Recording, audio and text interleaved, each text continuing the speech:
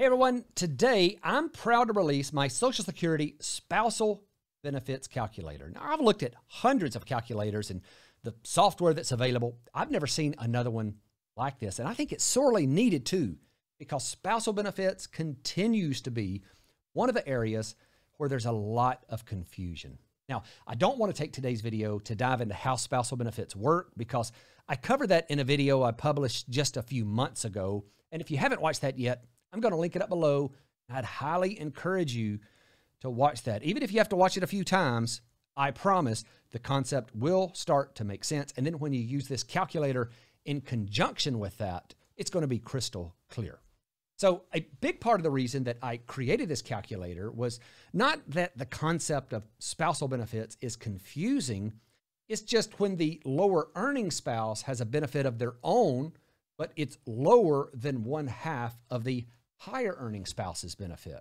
These are what they refer to as a dually entitled spouse. And where this starts to get complicated is when you start looking at different filing ages between spouses. So if this has confused you in the past, don't feel too bad, because it often puzzles even the most seasoned financial planners. But this calculator makes it really easy to understand.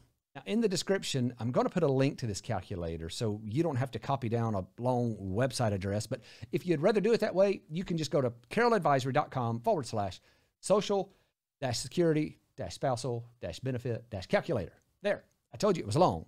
But again, I'm going to link that up below so you can just click that link and go straight to it. Now, also know that if you're watching this later, the layout and looks of this may change, but the basic functionality is going to remain the same. So when we go to this calculator, the first thing that we need is the date of birth for the higher earner and the date of birth for the lower earner. So in this case, let's just assume that the higher earner was born on January 15th of 1960, which coincidentally is the default in this calculator. And to keep things simple, we're going to say that the lower earner was born on the same date, which is also the default. Next, we need to know when the higher earner will file for benefits, because the spousal payment can't be paid until the higher earner files. Now, an exception to this is divorce, which I'll cover in just a moment. And then the date the lower earner will file for benefits is required. Now, in this first example, let's just assume that they both file at exactly full retirement age, which would be 67. So that's January 15th of 2027. So the next input will be the full retirement age benefit of the higher earner. Let's say that's $3,000, and the full retirement age benefit of the lower earner, let's just say that's $1,200. So you can already see down here in the results where it says that at full retirement age, the lower earner would receive $1,200 from their own benefit and $300 from the spousal payment, for a total of $1,500, which is exactly one half of the higher earning spouse's full retirement age benefit. Very simple and clean. Let's look at one where they both file at 62. So that would be January 15th of 2022. Now that's going backwards in time a bit. In this case, they couldn't actually receive a benefit for age 62, since there's a weird rule about being 62 through the month. So that benefit would start at 62 and 1 month. And the lower earner would receive $845 from their own benefit and $196 as a spousal payment, for a total of $1,041. But both of those are really clean examples. So what happens if we get closer to a real life example and we start to use some different filing ages? For example, let's say that the lower earner wants to file at 62, but the higher earner didn't file until they were 67, which would be January 15th of 2027. So in this case, the lower earner would receive $845 from their own benefit at 62 and 1 month. But remember the rule that says the spousal benefit can't be paid until the higher earner files. That means that there would be no spousal payment paid until the lower earner reached 67.